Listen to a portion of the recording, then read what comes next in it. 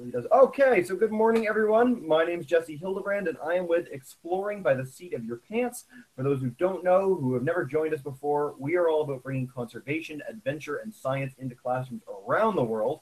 I'm really excited today because today is part of our Space Week celebration. So we've had a full week of astronauts, explorers, science communicators, photographers, a little bit of everything. It's been marvelous. I know a few of you classes might have joined us before, which is just great.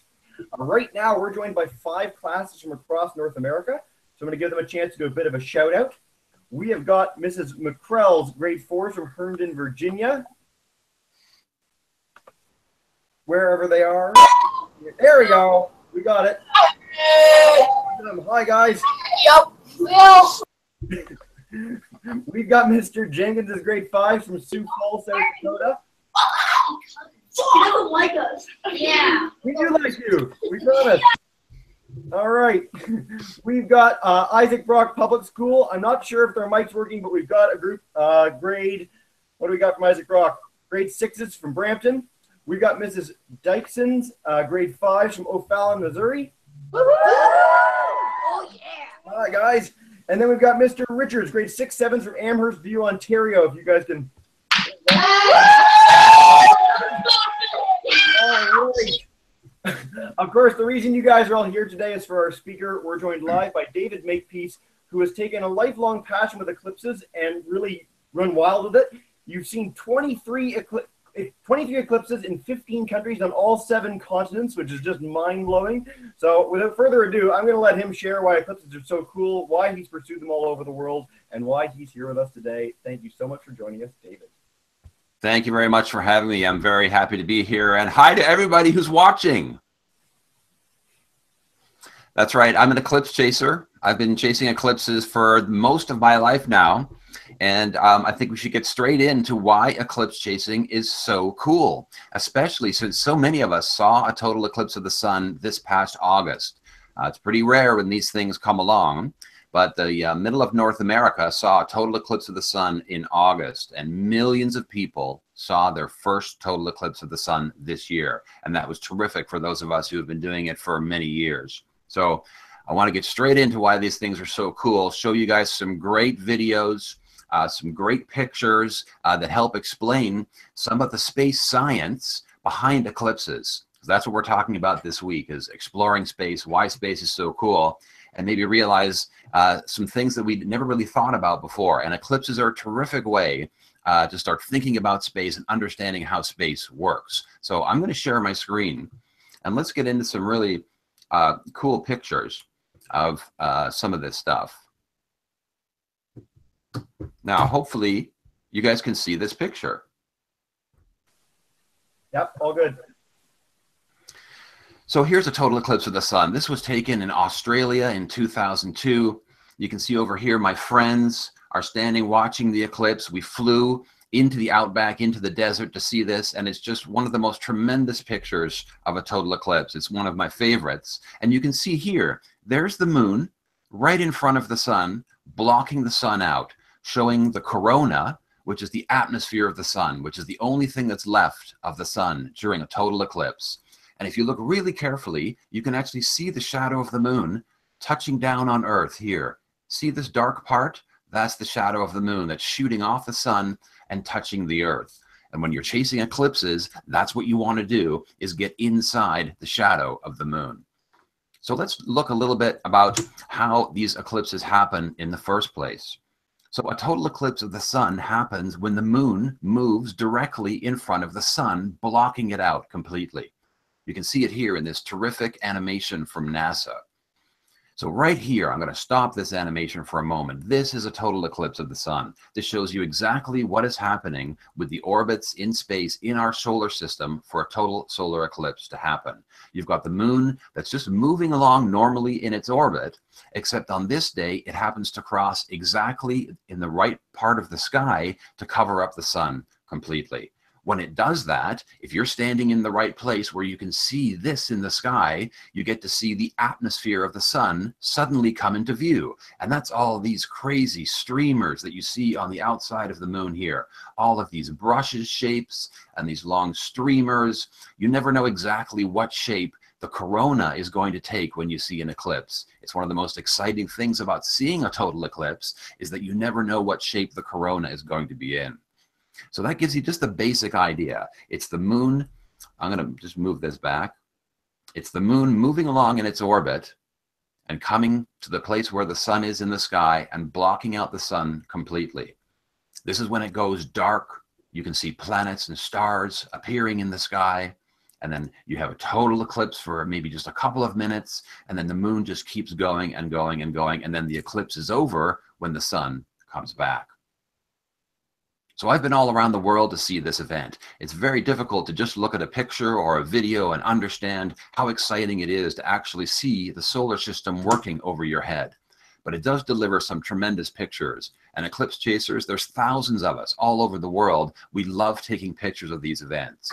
And here's just a couple of them showing you how exciting and how dynamic some of these pictures can actually be. There's the moon in front of the sun. Here's a shot that I took in Argentina in 2010, and this is a tremendous shot of the shadow of the moon. If you can see this dark part in the sky that looks like a big cloud or big dark part, that's the shadow shooting off the surface of the moon, which is right there, that dark spot in the middle, and it's covering up the sun, and its shadow is reaching out into space and touching the earth. And this little bottom part right here that's touching the earth, that's where we're standing, allowing us to photograph this alignment between us and the moon and the sun. And if you look closely, I don't know if you can see it from your class, stars and planets are visible in the sky. That's how dark it gets. Here's a close-up of this eclipse. This is just above the Andes Mountains with the moon and the sun together, just about to set at the end of the day. And here's that diamond ring effect, what they call the diamond ring. This is a huge flash of light that comes shooting out from behind the dark side of the moon as the moon moves off. As it continues in its orbit, of course, the sun always comes back. And there's a gigantic flash of light. That's very exciting to see with your own eyes if you happen to be there.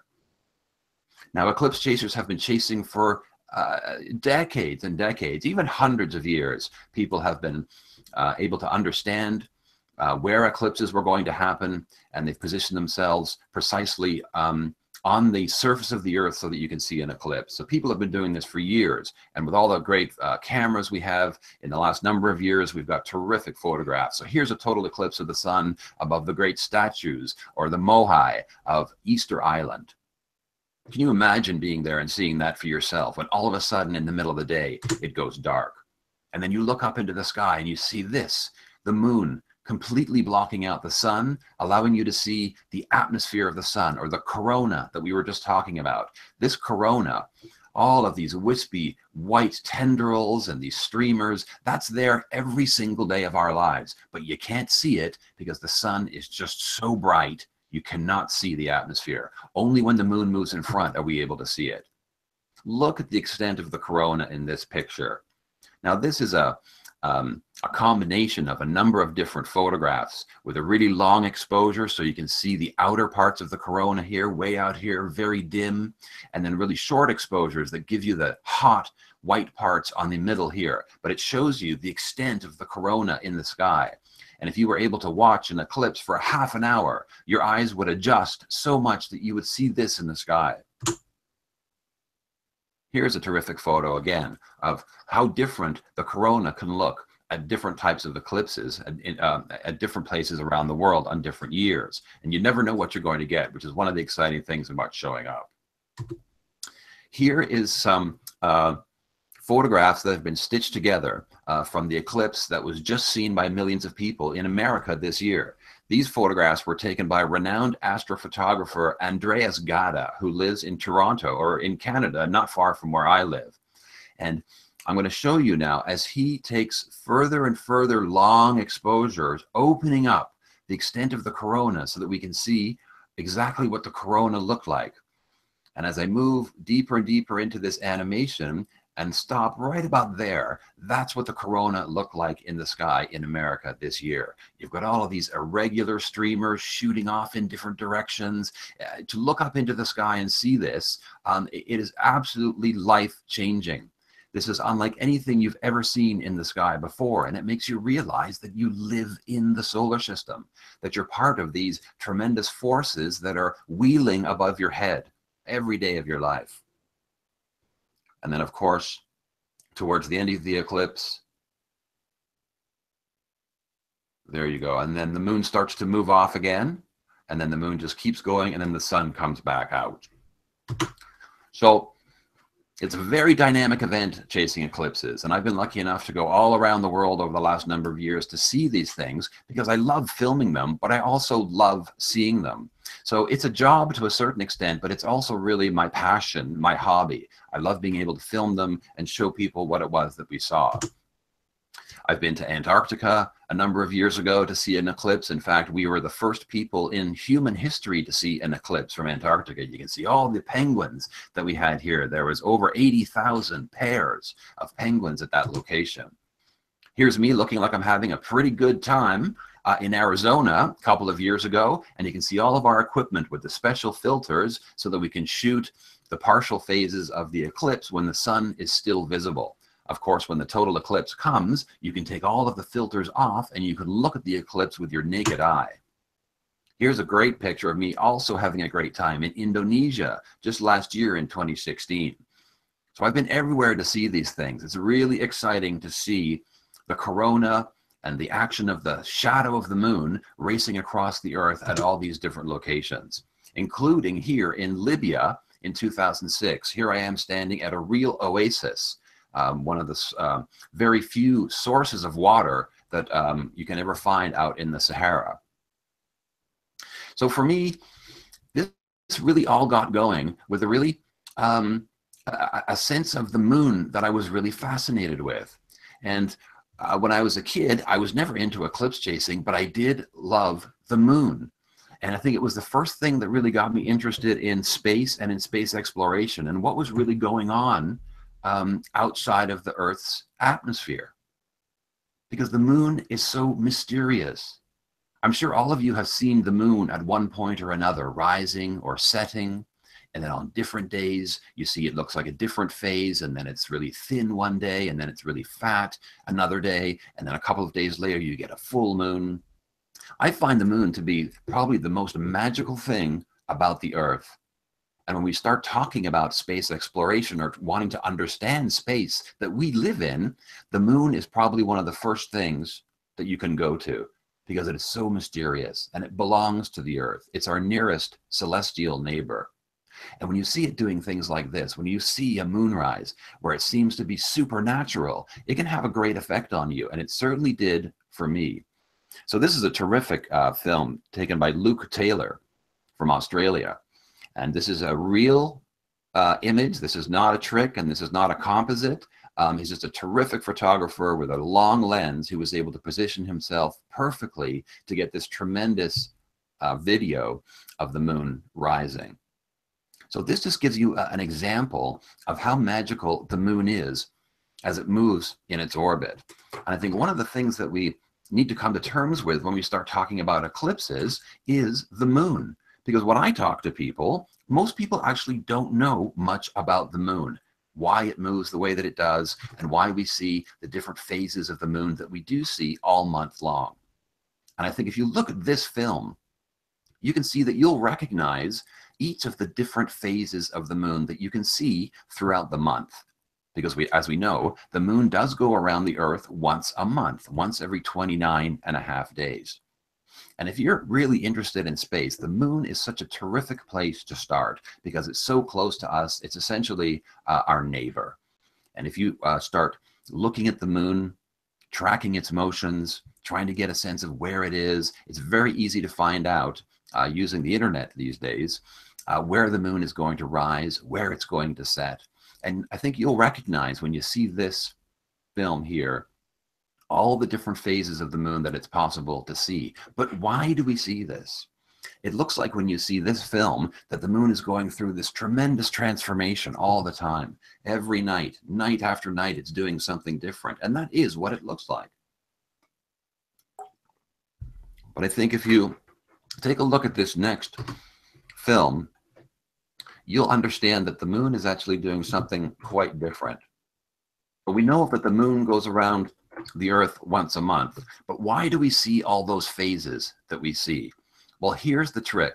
So the next time that you look up at the moon, I want you to remember what we've talked about here today.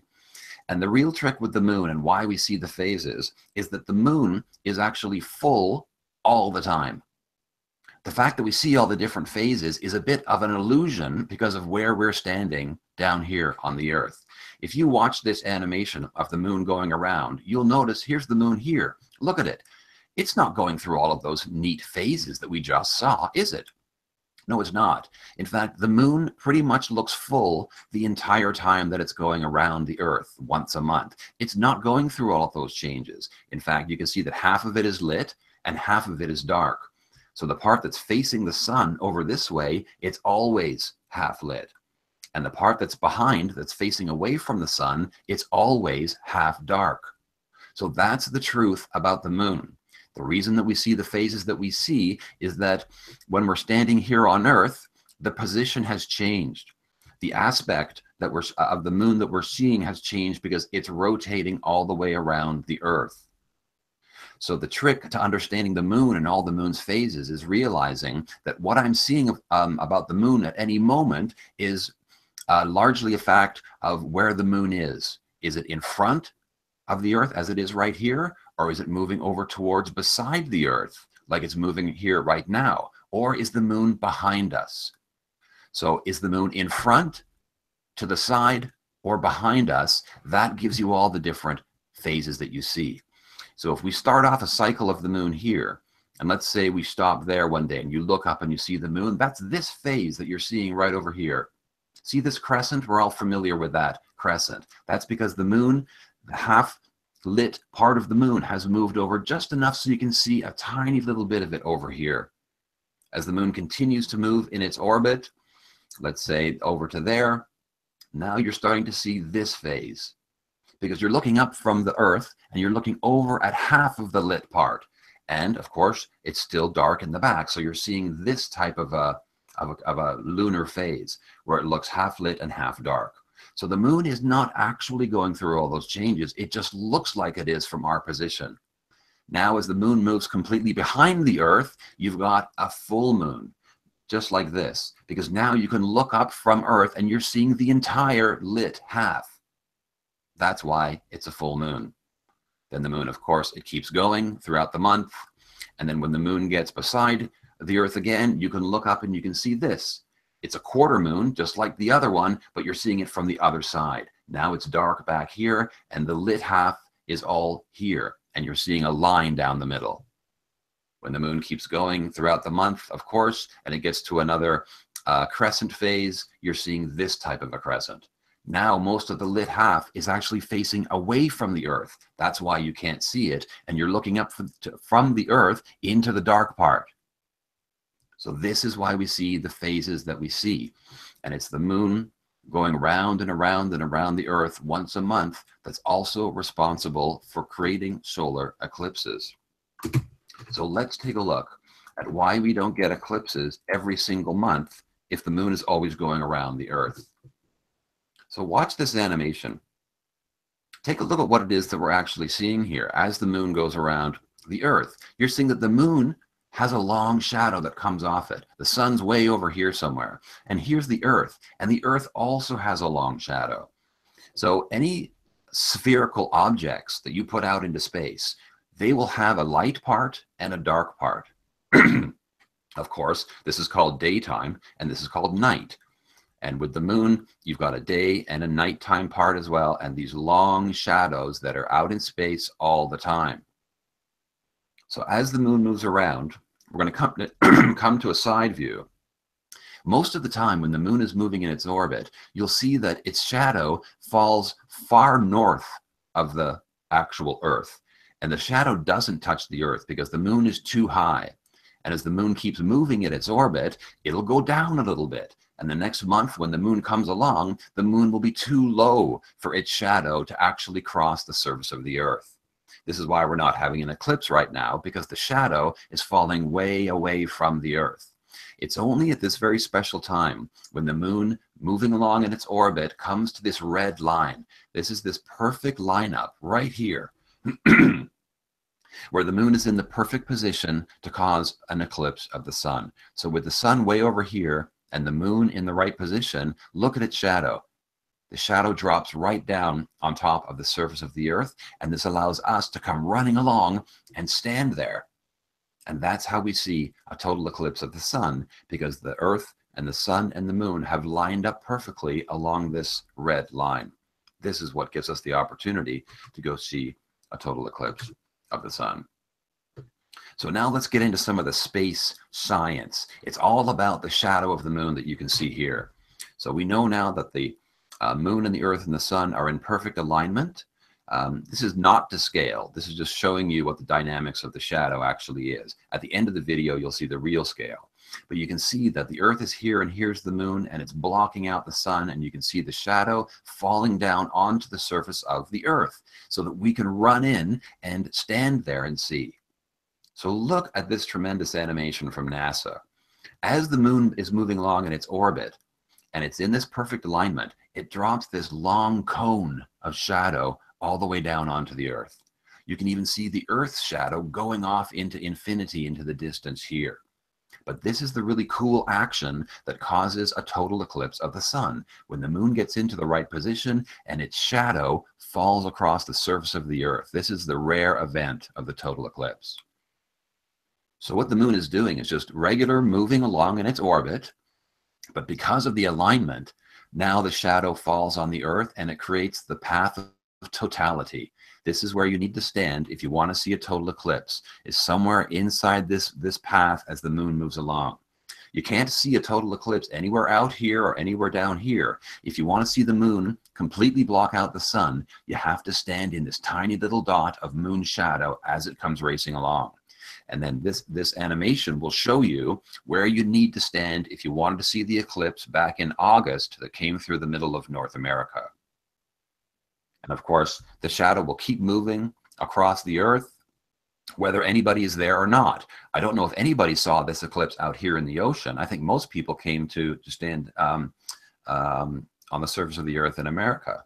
But there is the real scale. So if the moon was this big, and the earth was this big, this is the real distance between the two of them. Look how incredibly long and thin the shadow of the moon is. Look how far it has to travel to actually touch the surface. And by the time it does touch the surface, it's like a needle. It is so small and it's so thin. By the time it hits the earth, it's only about 70 or maybe 80 miles wide. And you have to understand, using science, where that shadow is going to be so that you can go and stand in it and stand inside this shadow of the moon, which will then block out the sun completely. So I'm just going to roll this back just a little bit to show you the action of the shadow moving across the surface of the earth again in this animation, because it's really something that you need to understand when it comes to the shadow, because the shadow is everything. So here's the shadow again, scraping its path across the earth. If you're lucky enough to know where to stand, you could stand right there, and then, oh, boom, you'd see a total eclipse in there, and that would only last maybe a couple of minutes, and then the moon shadow just keeps on moving. So this is how dynamic solar eclipses are. And it's one of the reasons that they're really exciting to chase, because you're actually getting involved in the solar system. If math and science didn't show us this, we would never understand where we had to be. But with all the precise measurements that we have, it gives us this a tremendous opportunity to participate in the solar system the way that we do when we're seeing a total eclipse of the sun. So let's get into some real pictures. Look at this satellite image that was taken of the eclipse that just happened in August. And they put this camera on a satellite out in space to capture the shadow of the moon actually racing across the globe. So do you see that big black blotch? That's the shadow of the moon that we were just watching in the animation. So it's amazing to see how the prediction will tell you where you need to be, and the predictions from science will tell you where you need to stand and exactly what the solar system will do, and it does do that. It's incredible that we know so much about the solar system to enable us to make a prediction and then go stand in the right place and then observe that that phenomenon actually did occur. So as I say, this is one of the most exciting things about chasing solar eclipses and actually being involved in space at all, is that you're actually involving yourself in the solar system. There's nothing else like it. So this path that you have to get into to see a total eclipse, it's very important for eclipse chasers because we really need to know where to stand. And once we understand where the shadow is going to fall, we can make very, very precise measurements on the Earth and create animations and maps like this that show you exactly where you need to be. And NASA creates these from all kinds of really complicated data that shows you where the shadow of the moon will fall, and it tells you what cities you would need to be in if you wanted to see the total eclipse. So maps like this were used by millions of people back in August to help them understand where they needed to be. And it also expresses the fact that if you stand out here somewhere or anywhere out here outside the shadow, you'll only see a partial eclipse and you will not see a total eclipse. So with this kind of really neat animation that you can move back and forth, you can say that, oh, if I went to stand in this town here called Greenwood, then yes, I'll see a total eclipse. But if I wanted to stand out here in Charlotte, no, there's no total eclipse there. So you can't go there. If you want to see the total eclipse, you need to be inside the shadow of the moon. So a lot of the great science and a lot of the great space science has allowed us to make very, very precise predictions, because at this point in human history, we understand the motions of the moon and the planets extremely well. And it's allowed us to actually take it outside of science and make it something really fun that you can do. Because believe me, there's nothing more incredible than seeing a total eclipse of the sun when you look up into the sky and you see that incredible vision.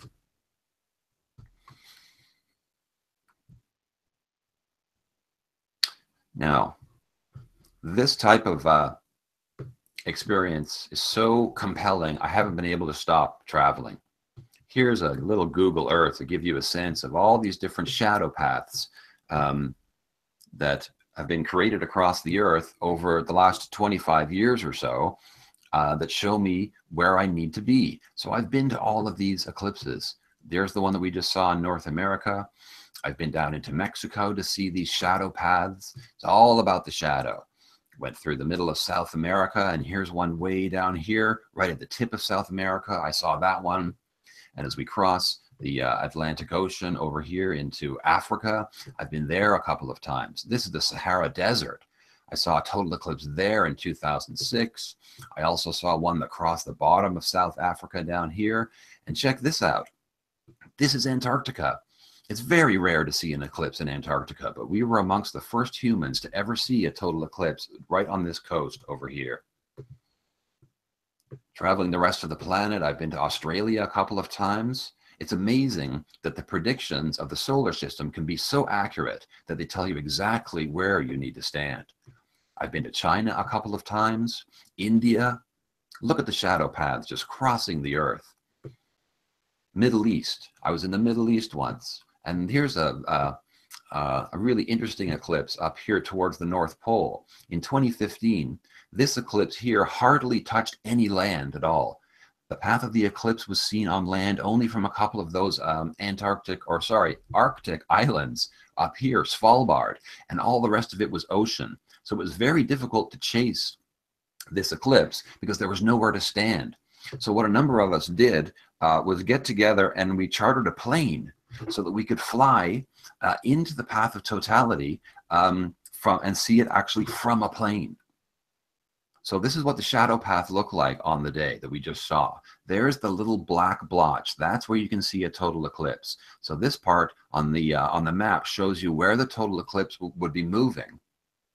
So we knew exactly what the path was going to be. So we took a plane from Europe over here and we flew into that part of the North Sea.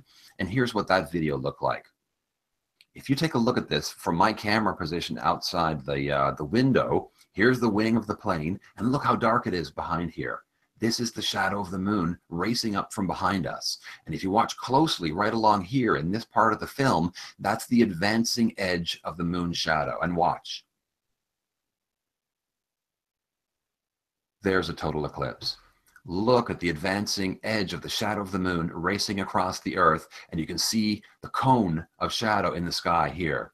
There's the moon blocking out the sun, and we're flying inside the shadow of the moon. Here's the fast forward version. Look at the action of the shadow. So this is just tremendously exciting to be up on a plane and basically flying through space and noticing that you're in space along with all of these other space objects, and that you're on a space object as well. Earth is a space object, and all of us exist in space as well.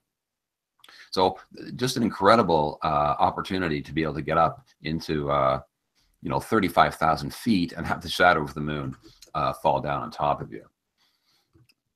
I love filming the action of the shadow.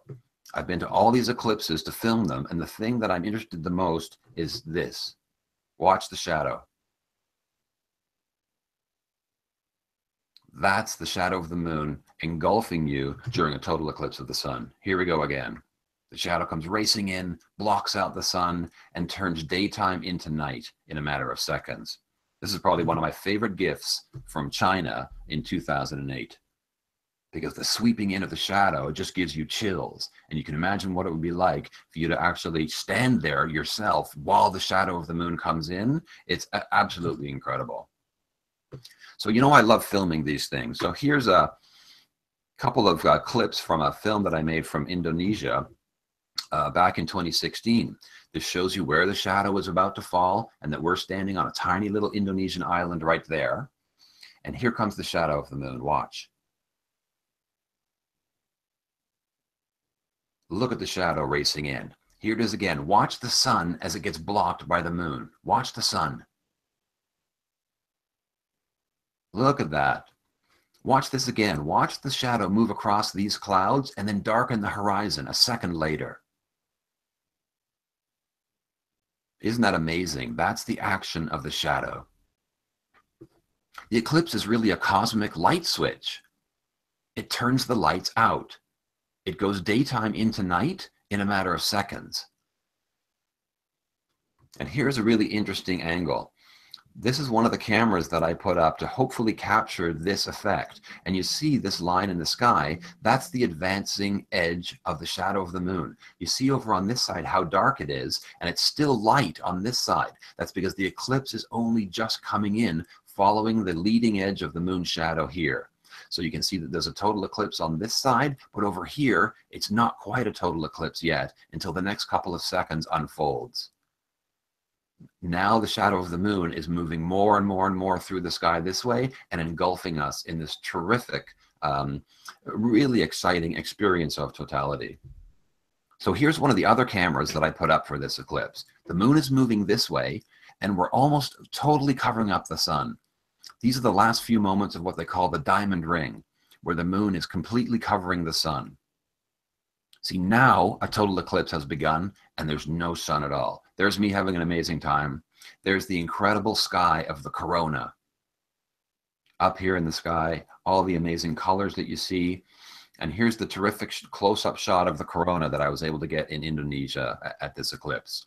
It's just so stunning to be able to stand there and look up at how beautiful the sky is. You see this orange glow on the horizon everywhere. And then the detail that I was able to get from this shot in the corona just made me really happy. This is detail. Right down here, you see all those tendrils and the streamers shooting off from the surface of the sun that you normally would never see. And look at me using binoculars here. You can look straight at that when the total eclipse is happening. So extremely dynamic event. It's probably one of the most exciting events that you could possibly see. Just a beautiful sky when you're standing in the shadow of the moon. It's like no other experience on Earth. It really is. And then when the eclipse starts to end, the shadow of the moon starts to move away and it gets brighter.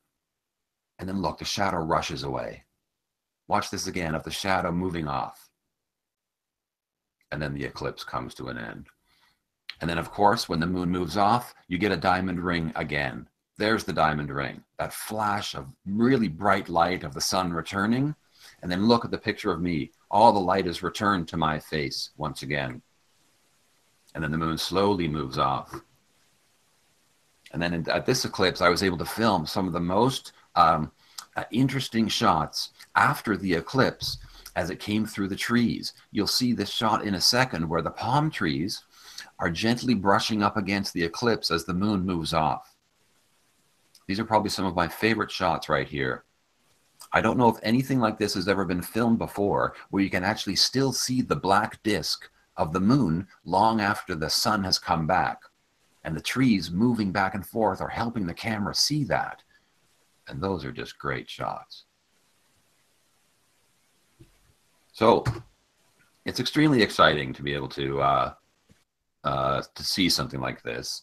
And it's really helped me understand that, you know, we live in the solar system. Being able to run around the world and see these celestial events has made me realize that as we explore space, we're actually exploring the place that we live. Because, of course, we live in space. And let's going to turn the sound off on that. That this is actually our home here. So if we all live to be 100 years old, we're going to go around the sun 100 times. That's what we'll do.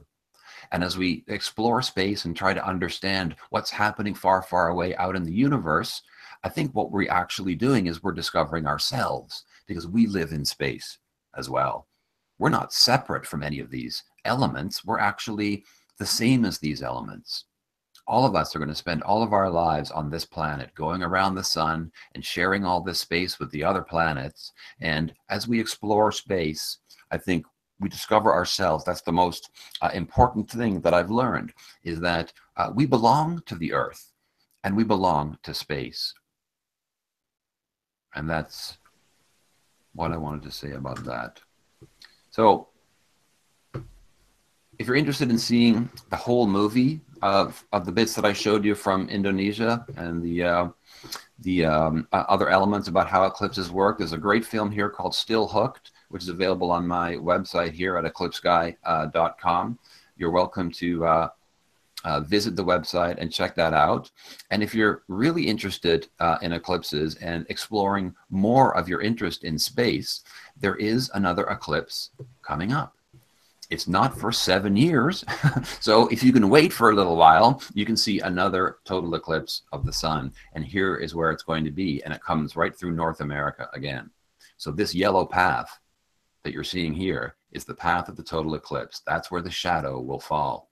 So it's very easy to put yourself inside the path of the shadow if you want to see this event in 2024. It comes right up through Mexico, through the middle of the States, and then lucky enough for people in Canada, it moves right into the eastern part of New Brunswick and across Prince Edward Island, and it just scoots by my house right here in Toronto. I don't get 100% eclipse, I get 99.9.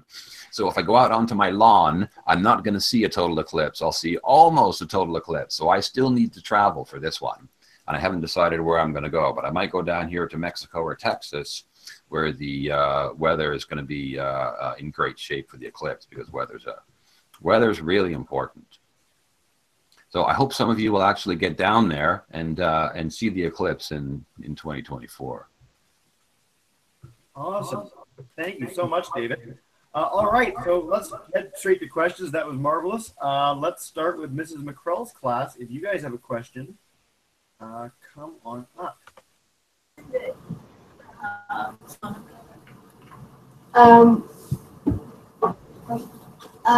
Does like the eclipse go like straight across America, or like does it go in one place?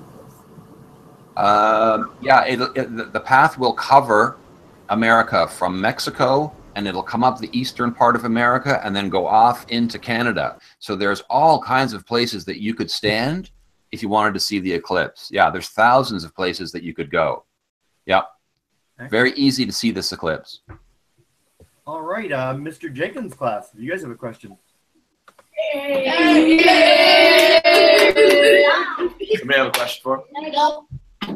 Austin, go ahead. Okay, so how are the holes on the moon formed? Can you say that again? Again, let's do it again. Okay, so how are the holes on the moon formed?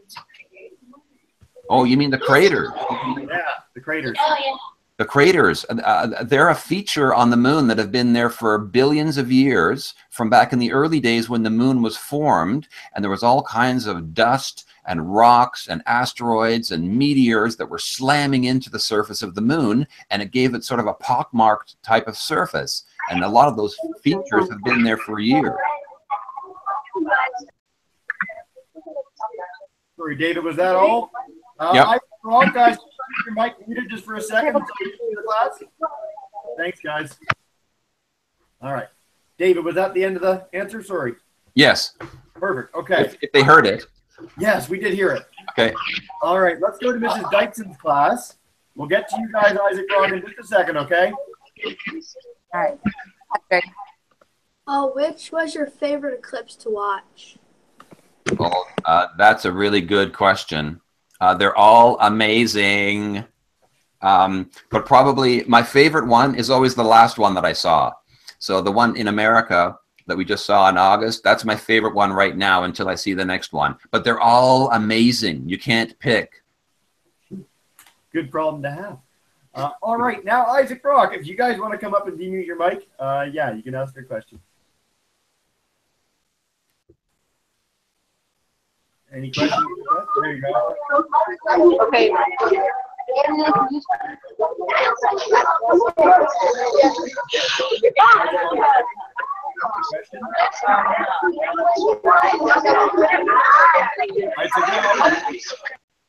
Okay, I'll just quickly note for you guys, your class is too loud, so if you want to ask a question, there's a little chat bar in the top left, it's a little blue square. You can ask a question there, just type it in and I'll pass it along, okay? In the meantime, Mr. Richard's class, if you guys have a question, come on up.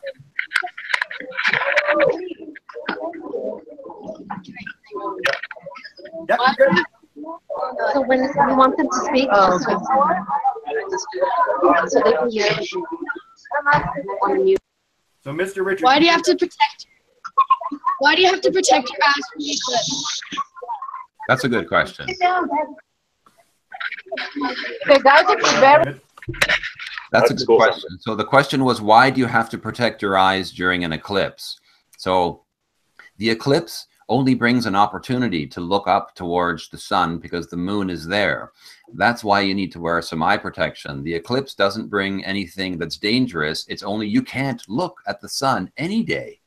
If you take a glance at the sun, you can only look for maybe 1 second or 2 seconds before your natural impulse is to look away. And that's normal, and that's the way that it should be. But when the moon starts to move across the sun, it gives you a reason to want to look for longer. That's when you need to put on very special glasses so that you don't hurt your eyes when you look directly at the sun. So the eclipse itself doesn't bring anything that's dangerous. It's just that you cannot look at the sun for extended periods of time without eye protection. Excellent. Glad we got that question. All right, before we go back to the classes, we've got a group, the Valley Senior Public School, Mr. Young's class has been like watching all our hangouts online on YouTube Live. So the question from their class is, what type of equipment do you use to document all this? Really cool cameras. Depending on what your interest is with chasing eclipses, you can bring those really big telescopes and you can get amazingly tight shots, good close-up shots of all the cool stuff going on the surface of the sun or detail in the solar corona. And a lot of people do that. A lot of people bring just regular cameras with a bit of a zoom lens so they can get a nice close-up shot of the eclipse in the sky. Other people are really interested in wide-angle photography, so they'll bring a really short wide-angle lens so that you can see the landscape and the sky, and then the eclipse as a little dot up there in the sky. I like doing all of those things, but because I make films, most of the equipment that I bring is not so much telescopic equipment, but film equipment with different kinds of lenses attached to them. So as that film showed you towards the end of the talk there from Indonesia, I had 5 cameras, 5 film cameras going, all shooting different aspects. There's one on me, a close-up in the sky, there's a bunch of wide angles, and then I cut those all together into a film. So you can take whatever equipment to an eclipse that you need, depending on what it is that you want to do. Excellent. All right. So we're going to try Isaac Brock again, guys. If you guys can keep quiet in the background, then come on up and ask your question. You're good. Yep.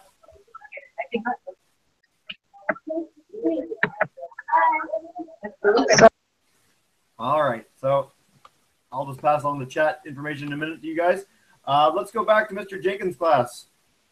Right over you ask. I was gonna ask, why is there not a lot of solar eclipse in Antarctica as much in different places? That is a really, really good question. So because of the way that the moon moves in its orbit, it is mostly central, around the central part of the equator of the Earth. It does move up and down, as we saw, because sometimes it's so high the shadow misses, and most of the other times it's so low that the shadow misses the bottom of the Earth. So it's that very specific point where the shadow falls just across the South Pole or the North Pole. Those are more rare, those eclipses, because those points are very small. If you take a look at the Earth as a whole, as a globe, there's much more surface area towards the central part of the globe of the Earth. So it's easier for the shadow of the moon to hit those parts than it is the tiny little parts around the top of the North Pole or the South Pole. Excellent. All right, let's go back to Mrs. Dyson's class.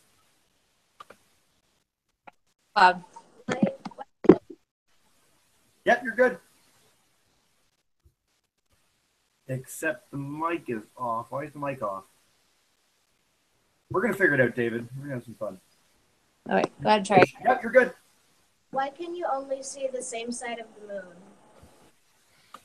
That's also a really terrific question. So the moon is tidally locked towards the direction of the Earth. So what that means is that the moon is actually spinning on its axis, but it's also rotating around the Earth at the same rate. So this is a little bit of a difficult science idea to understand, but it's sort of locked in place so that as it moves around the Earth, it doesn't turn like this.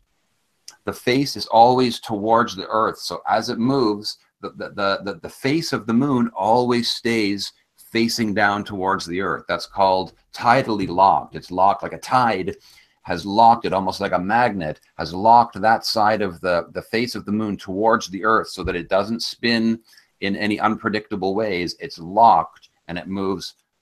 It's really a dance between the Earth and the moon. They're very much related to each other in terms of how they behave, and they're locked in a position like that so that the moon doesn't spin independently, allowing you to see the other side. You always see that one side. That's a very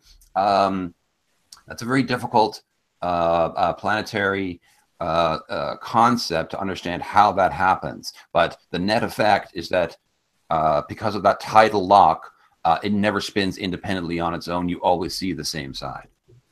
Excellent. All right. Last note for Isaac Brock, there's a chat bar top left of your screen, a little blue square. If you guys can type a question there, I can pass it along to David. In the meantime, let's go to Mr. Richard's class. You guys have a question? All right. Yep. Did you have to take a certain school to do the running around and chasing the eclipse? That's a really good question too, and the answer in my case is no. I studied some of the basic astronomy that was offered to me in my public school, and then the rest of what I learned by myself, by going out into the world and getting my pants dirty. And this is probably one of the best ways that we can learn stuff, is actually going out and experiencing it for yourself. So the science and the mathematics that you see in a textbook or on the page are very important so that you understand the concepts of what's happening with Earth and what's happening with space. But you can learn far more by going out into the world and observing and experiencing on your own. And that's my story. It's been really great over all of Space Week, actually. We've had people that, wanted to be an astronaut since they were a really little kid, and they just kept doing that. And then we've had people that were in a completely different field. We've had models that became, mechatronics engineers. We've had people like you who just followed a passion and learned it yourself. So it's been really nice to see. David, do you have time for 3 more questions? Excellent. Absolutely. All right, let's go to Mr. Jenkins' class again. Can you guys hear me still? We wrote one in, so I can pass that along. So Mr. Jenkins' class wanted to ask, how long have you been chasing eclipses? I've been chasing eclipses now for 26 years. I saw my first eclipse in Mexico in 1991, sort of by accident. I was there to visit a friend of mine, and I knew the eclipse was coming, but it wasn't my main focus. And then as soon as the eclipse was over, it became my main focus because it was the best thing that I had ever seen in my life. And then I spent the last 26 years trying to get back into the path of totality. Outstanding. All right, Mrs. Dykeson's class, you guys have a final question? Come on in.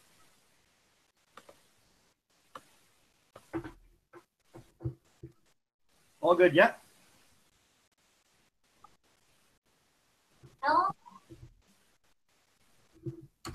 Nope, I don't know. We'll come back to you guys in just a second. We're having some trouble with getting questions in today. Mr. Richards' class, you guys have a question? We're good. They actually had to go out for recess. Oh, So thank you very much. Thank you very much. Have a nice day. Yeah, thank you. All right. So Mrs. Dykeson's class, if you guys have another question, we can wrap it up with that.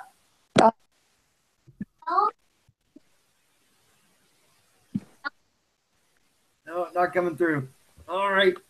David, we'll wrap it up there. We got a bunch of good questions in. What we do at the end of every hangout is I'm going to demute everyone's mic. We've got a few classes left. So if you guys will join me in saying a big thank you to David. So thank you, David. Thank you. Thank you.